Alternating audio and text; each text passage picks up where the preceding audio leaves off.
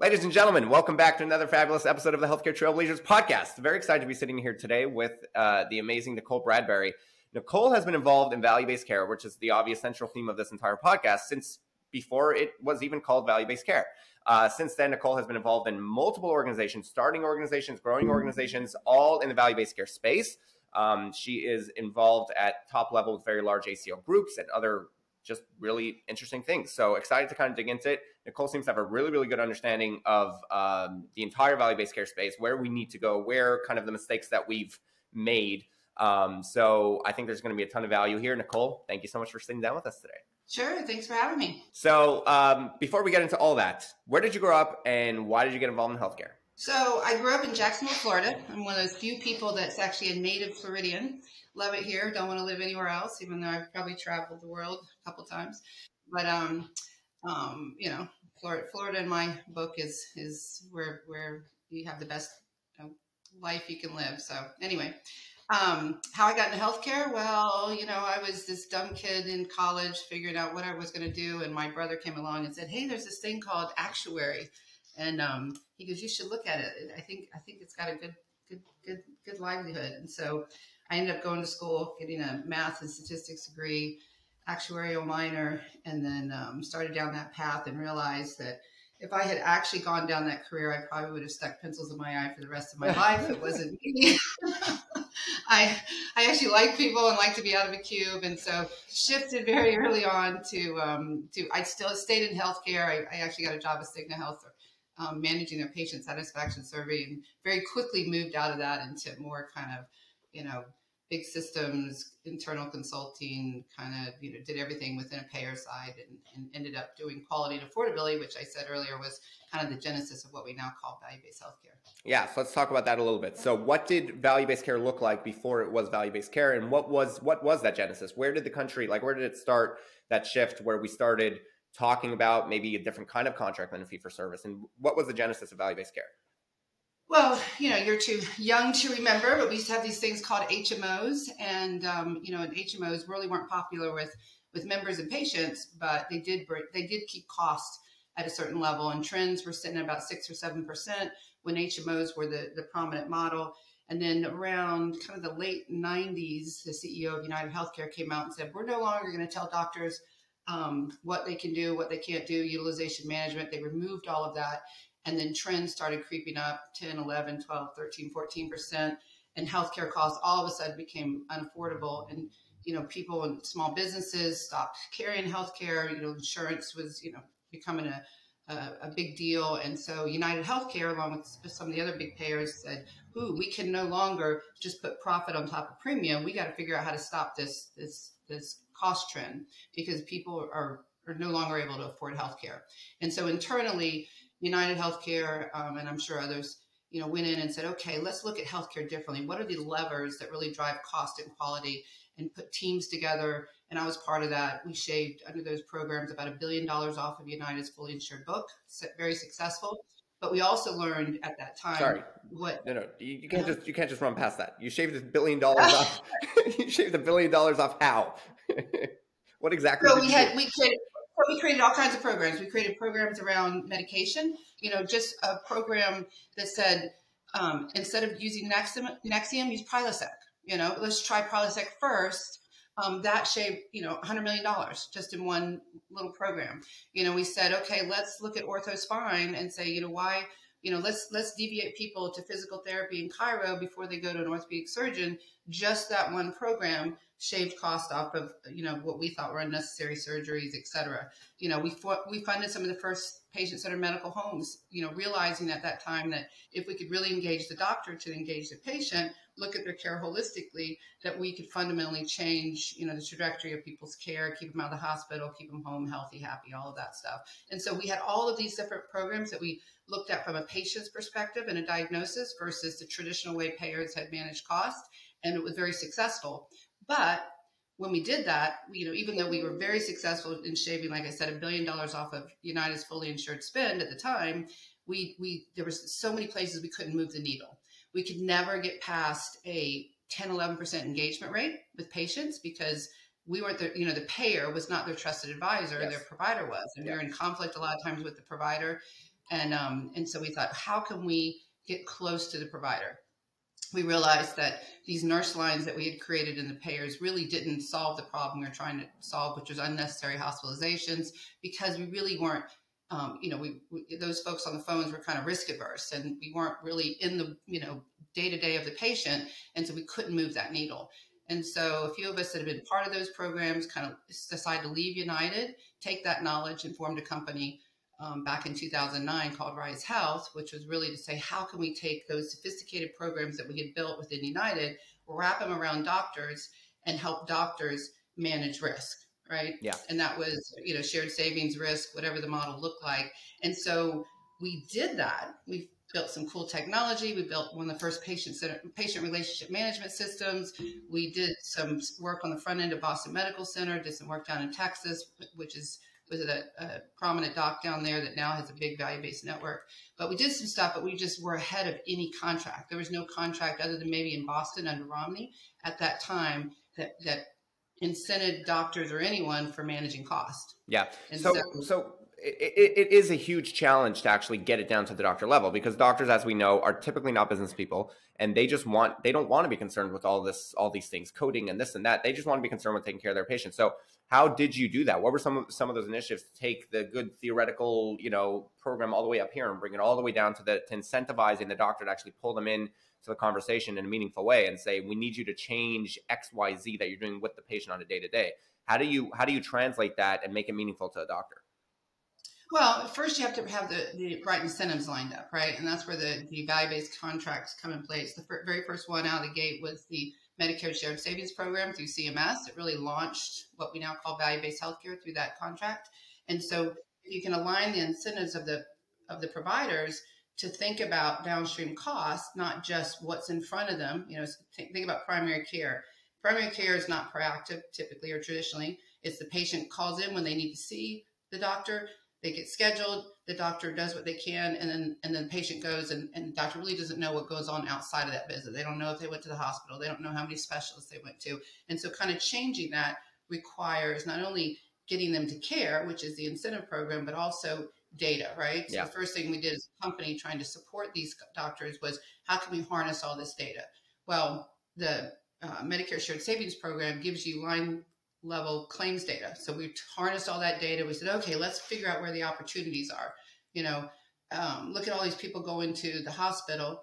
Well, they leave the hospital and they're readmitted because they don't know how to manage their meds. They don't know how to, they're confused between what they had before and what they got in the hospital.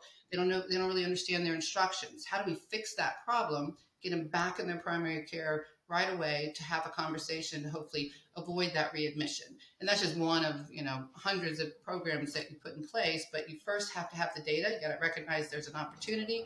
And then you say, okay, how then can I engage the patient, make sure that, I talk to them and get them in front of the doctor at the right time, depending on what that program is. And, through this kind of evolution of value-based healthcare, everybody's been talking about transforming the doctor. And personally, and not everybody would agree with me, but personally, I think it's less about transforming them than providing a support system. I think doctors, for the most part, do the right thing. If a patient's in front of them, it's just they don't have all the data. They don't have all the information. They don't know what else is going on outside of that visit. Providing them that. Also making sure we're proactive on, hey, look at this patient who's got a cardiac issue, who was in the ER 6 months ago. They have not been back to their doctor. Let me call them and make sure they get in front of the doctor. If I can get in front of the doctor's going to do the right thing. And so putting in all of those kind of processes and programs is what we did. Yeah. And I mean, you're really describing chronic care management very, very well as an actual program. But there's also the obvious challenge when you're the ACO or you're the value-based care organization and you're trying to do those touch points with the patient. But like you mentioned earlier, you're not their trusted relationship. So what did that structure look like with actually communicating with the patients? Was that always via or through the doctor? Like you were telling the doctor what they needed to do with the patient, or you were directly communicating? That's a great question, because that's exactly what the difference is. So think about traditional disease management, case management from a payer. They call and say, hey, I'm United Healthcare. We'd like you to do this. Well, you just cut your engagement ability, by 90% by just saying I'm United Healthcare. Yes. So what we did is we called on behalf of the doctors. We were connected into their appointment schedulers. You know, we acted as if we were sitting in the office next to the doc. You know, they didn't know we were a call center. We were just their medical assistant or their front desk person. That's how we approached them. We're calling for Dr. Jones. He recommends you come in. We've noticed that this is going on with you. And it's incredibly effective. You know, 50%, 60% engagement rates versus the 10, 11% from payers.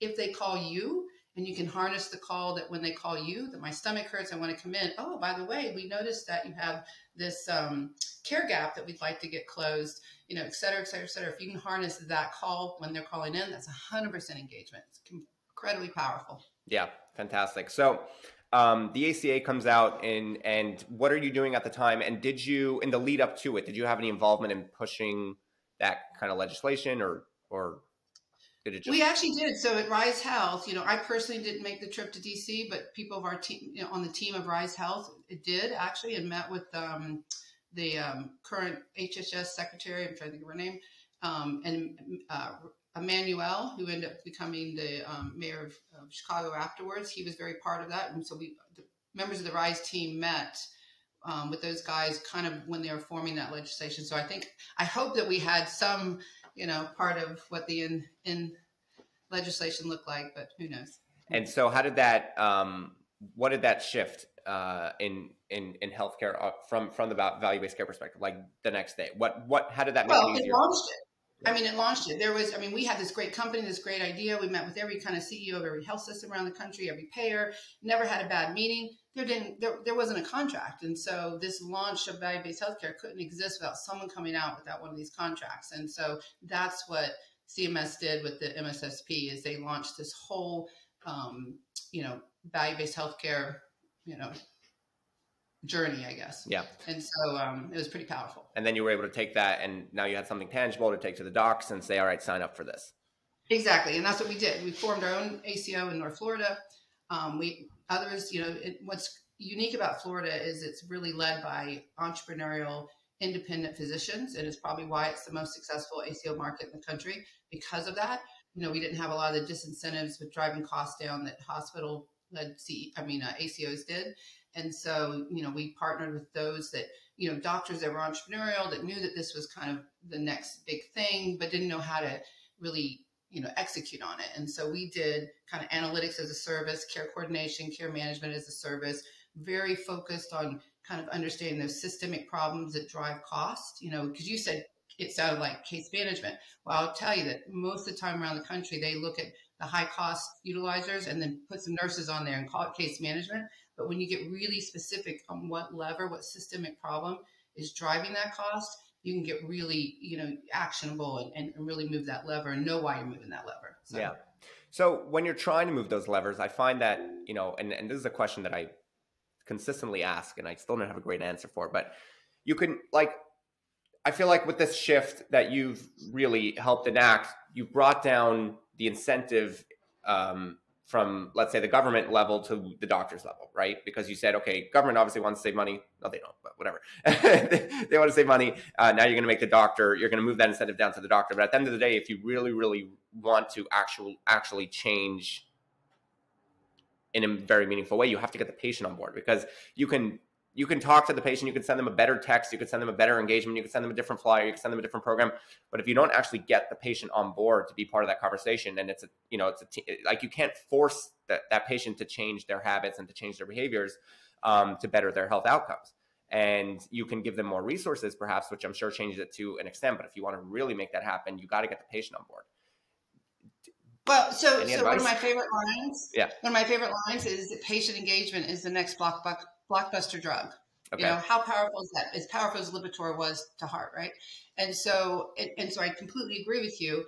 But, you know, it's not as hard. You always hear a lot of excuses. Oh, my patient won't listen to me. My patient won't do that.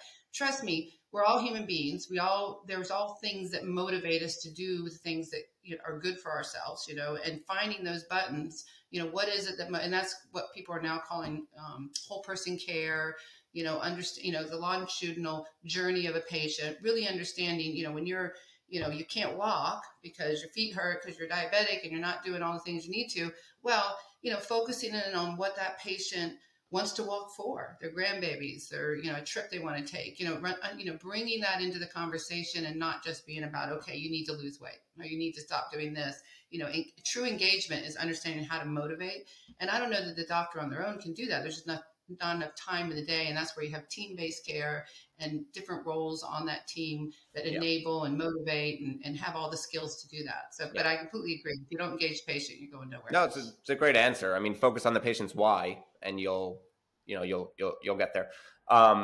So the ACA rolls out, you guys start these contracts. Was there anything on such a grand level that you kick off a pilot like that? I'm sure that there were like pitfalls or things that you didn't expect or things that you expected to go well, didn't go well. Was there any kind of, any shockers one way or another, something that you didn't expect to go well that went really well and something that you expected to go really well that went the other way? Anything that stands out? Welcome to the world of startups, right? Yes. If you don't know how to pivot, you shouldn't be in that business. Yeah. Because it's a constant pivot. I think the biggest thing was, we knew how to move the needle. We knew what the secret sauce was, and we were surprised that people didn't jump on board. Everyone agreed that it was the right thing, but because there was no financial incentive contracts, I think the biggest lesson I learned that if you can't take people down the money path, no matter how, willing they are to care for patients and whatnot, it just doesn't work. And so you have to have those incentive models in place, and you got to think about that first and get those contracts. And then people will then do the right thing. But at the end of the day, practices are a lot of small businesses, right? Healthcare is a big business.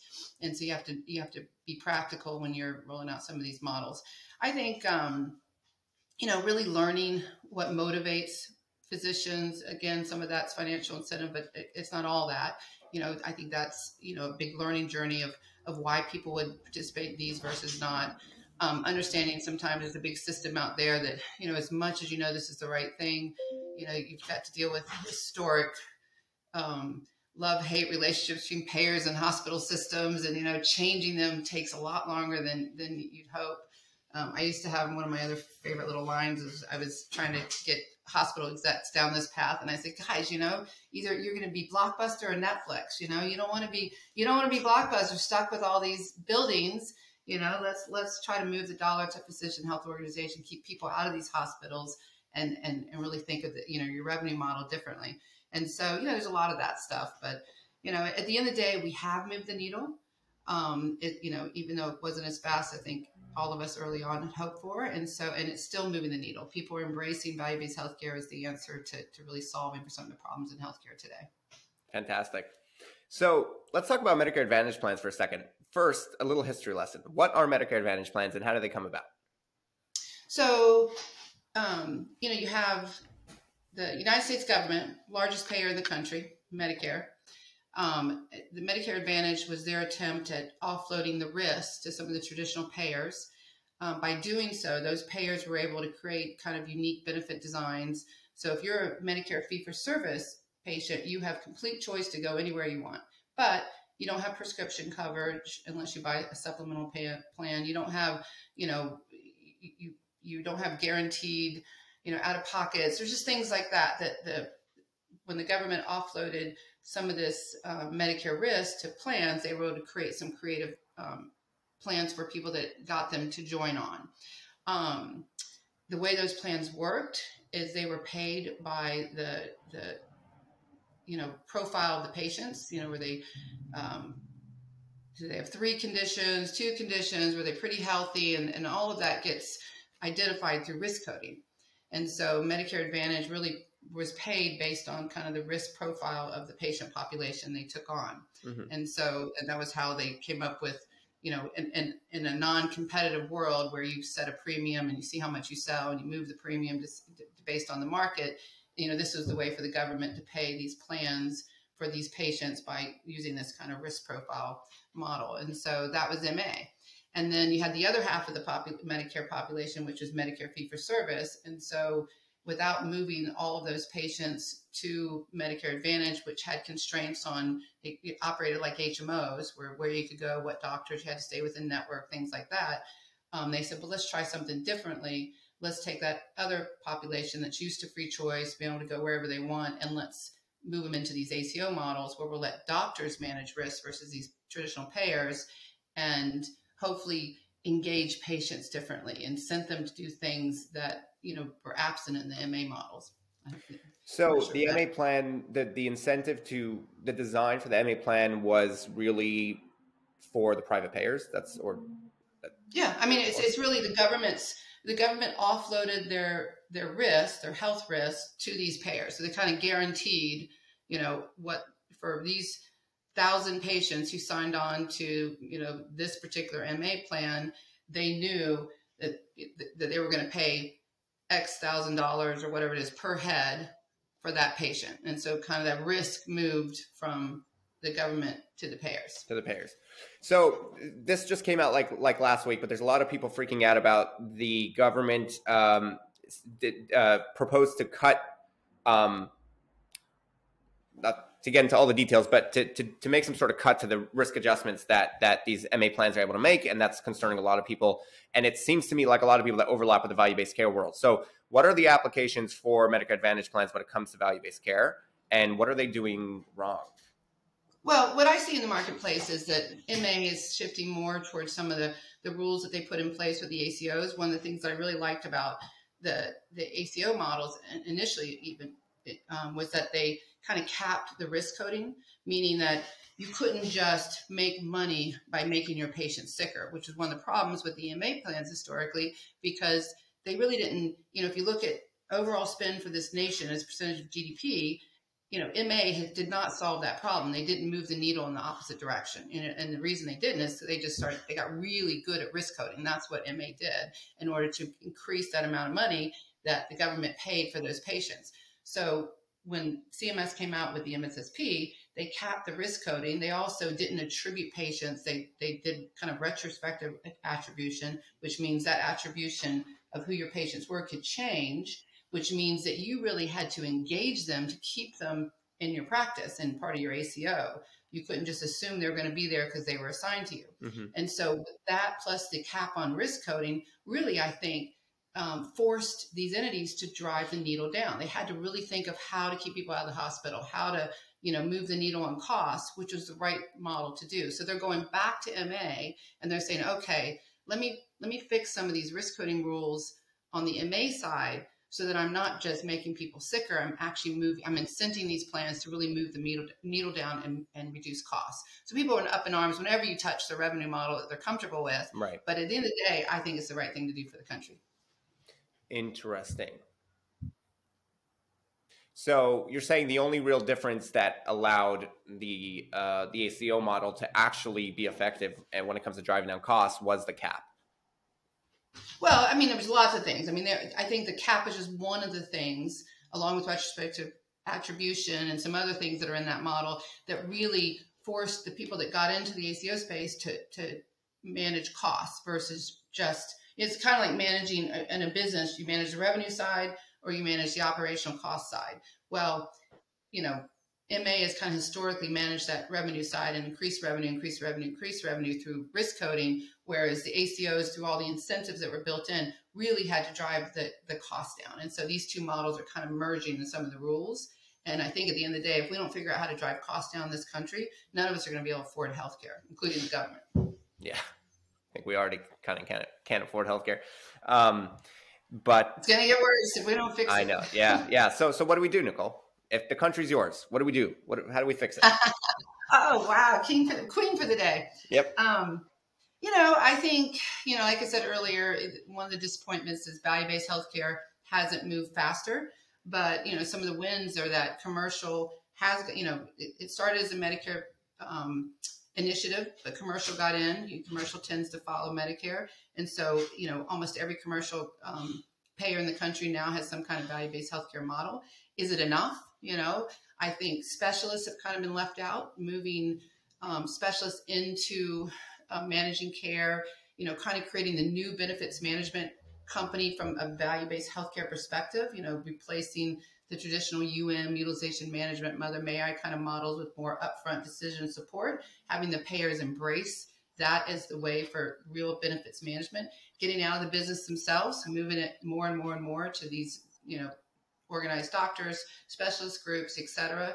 I think that'll move the needle. It's just, I think, if I was truly queen for the day, root cause healthcare, Explain. So right now, the standard of care is I go to the doctor, I get a test, and I either get a prescription or I get surgery, right? How about we figure out why you have the condition you have? And it's becoming a little in vogue now, but food is medicine. It really works. Let's go back and figure out, when we diagnose Parkinson's, maybe we should go look at the metals in that person's body to see what they've been exposed to and figure out, maybe if we get rid of this mercury or this whatever, that we can relieve the Parkinson versus just putting a pill on top of the symptoms. Let's start to figure out what's called mental health. Why are all our kids struggling from mental health? Maybe it's their diet's bad. It's full of processed foods. They're not getting enough exercise. Maybe if we fix some of those things, our kids will get get healthier, happier, and not addicted to social media, Right. So this is very interesting because now you're kind of going in a direction where, it's becoming very, very popular. And I think healthcare should take this seriously because it's just a reality, but it's becoming very popular on social media. And a lot of kids are looking at this, et cetera, et cetera. You've got all these doctors like, on the extremes, you've got like that Liver King guy who recently, saying he was taking a bunch of steroids, but you've got guys like Carnivore MD and these guys, that were doctors and they just got disillusioned with the system and they said, hey, this is ridiculous. You got to focus on diet. You'll get rid of a bunch of chronic conditions. You'll get rid of all these things. And then you've got the traditional medicine doctors that are like, like I talked to Dr. Mike and I feel like more on the side of like, no, everything has to be evidence-based care and this and the other. And there's not really a lot of evidence to support these various things. And you're very, very much in traditional healthcare. You're a healthcare person. But now you're talking about kind of looking at diet and root causes and things like that. So I would tell you that Dr. Mike, I haven't met him, but there's a ton of clinical evidence that's coming out around root cause healthcare. There's a ton of stuff. I mean, if you look for it, in fact, there's an amazing guy who you should have on the show, Dr. Eddie Maristana. Okay. He is a traditional doctor that went into precision healthcare. The number of patients that he has, cured their chronic conditions is incredible. And he looks at just the clinical evidence. He's a real doctor. He's not, a wannabe or it's kind of periphery of healthcare that a nutritionist, et cetera, that it's not that they're not incredibly valuable, but who has gone into kind of precision medicine. This is the real deal doctor who looks at all the evidence. In fact, I had him speak at my conference, my keynote. He was amazing. And, but anyway, I think that, if you look at stuff's coming out of Cleveland Clinic, Mayo, I mean, there's so much evidence around, let's step it back. Our bodies were built to heal themselves. What's wrong with our food supply? What's wrong with, the way we interact with the world? All of these things, what's all these chemicals that's getting into our bodies? If we fix that, a lot of these chronic diseases will go away. Sugar. Oh my God, we put so much sugar, and that is the cause of diabetes, right? And Alzheimer's, they're not even saying. So I think that there is a new standard of care that's right there for people to find. It's just that there is all these incentives between the traditional payers and the hospitals and the big pharma that keeps the current system in play. And right. So do you feel, would you go so far, like, do you feel, because there is a sentiment that healthcare today, the state of healthcare today, and the way doctors are trained are basically almost just the gigantic dispensary for pharmaceuticals to say, okay, what's the condition? What medication? And there really isn't a lot of looking at what you're talking about at all at root cause. Is that really the reality? That's exactly the reality. That's insane. And I think even a lot of those doctors would like the support, but how do they get out of the mousetrap of seeing 20 patients a day? Do they have time to even think about this stuff? And so, I've seen them. I see them coming out, businesses that are going to come to help maybe support primary care and some of this more root cause analysis before we just slap a medication, down. What could you do to really eliminate and get rid of these diseases? So I think it's coming. You asked me if I was going to be queen for the day. That would be my wish. So it's not here right now, but it's coming. Yeah, but you know what? I do agree with you. I think that the trend is trending upward, and I think that the rise of social media and obviously it has its tremendous downsides, but I think that this is yep. I was going to say and we talk about health equity right now. It's the big buzzword, health equity. Well, what is the opposite of health equity when only the rich can afford precision medicine? Because that's the reality. Because trust me, people are out there getting precision medicine, they're getting stem cells, they're looking at their metals, they're looking at their allergies, they're looking at all this stuff, they're changing their lifestyle, and they're doing it at a pretty, high cost because they can pay for all these tests. Well, the people being left out are the ones that can't afford it. And if we had to solve a health equity issue, that would be one of them to solve. So we need to supercharge value-based care payments and the incentive structure that we need to continue to drive down costs by actually looking at the root cause and just stopping things in 10 years, 20 years. Totally. Fantastic. Are you still involved at all on a policy perspective, or are you communicating with Medicare or Medicaid and trying to, or the organization, and trying to push the needle in this direction at all? Yeah. I mean, I'm still tapped into kind of the folks at CMMI. I'm also part of the panel or forum that does health policy in Florida. In fact, I'm one of their panelists on the conference they've got coming up in May. And so yeah, I try to keep my fingers in the mix. Fantastic. Wow. Well, we could probably go on for hours and hours. It really, you have an absolute wealth of knowledge when it comes to this, and it really is apparent and quite intriguing. So again, I appreciate the time. Where do people find you, connect with you? Where do people find you? LinkedIn, I'm out there.